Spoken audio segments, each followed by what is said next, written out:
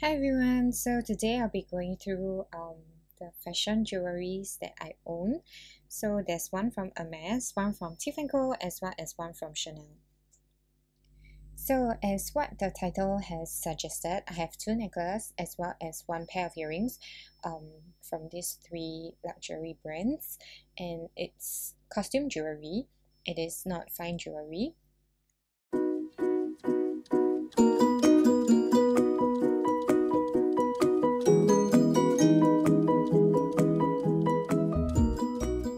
So now that I have reviewed all three items to you guys, I'll be going through each and every item very quickly. So this is my latest purchase from Hermes.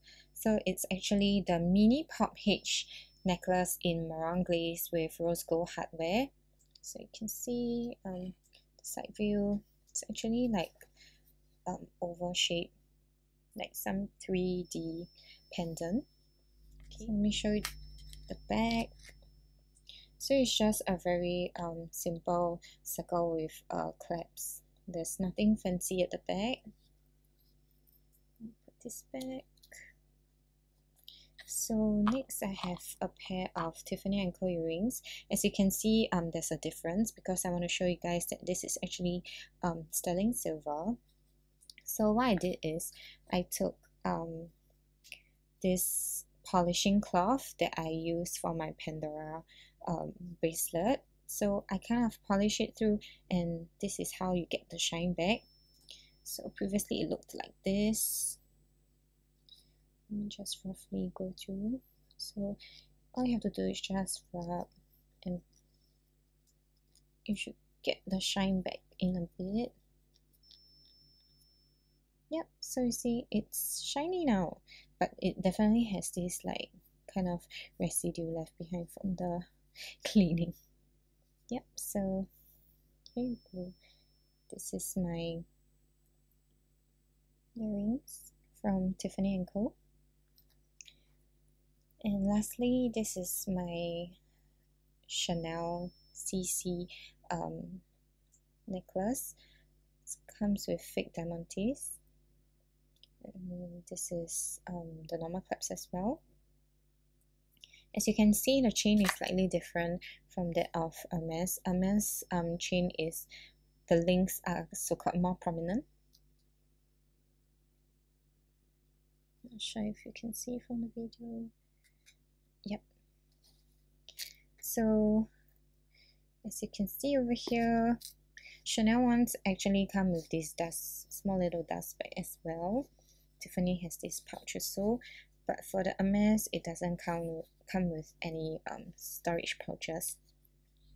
So out of these three, I would say that I used my Tiffany & Co earstuds the most previously because I felt like I wasn't really a necklace girl. I don't really wear all these blings and stuff, but now that I'm slowly going back into work, going back to office, I felt like wearing a necklace would really so-called elevate your look for the day. You don't really need to wear anything fancy. Just a nice simple necklace as such will really make your outfit look a lot better.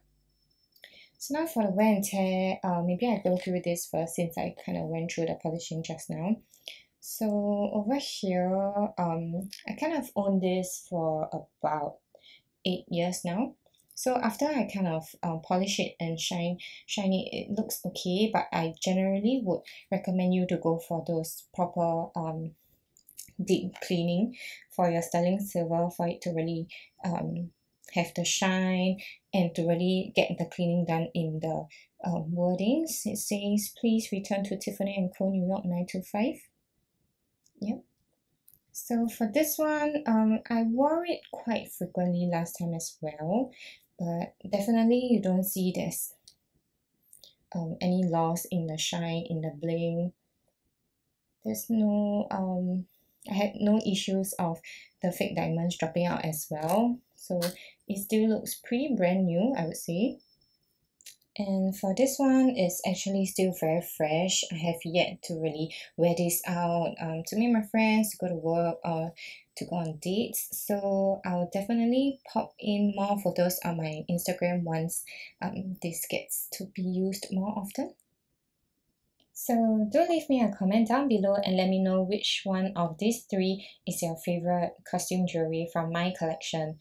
I'm definitely thinking of adding fine jewelry into my collection in future, and I will definitely do unboxing as well as videos and reviews with you guys in future when I do get them. So stay tuned and I'll see you in my next video. Bye!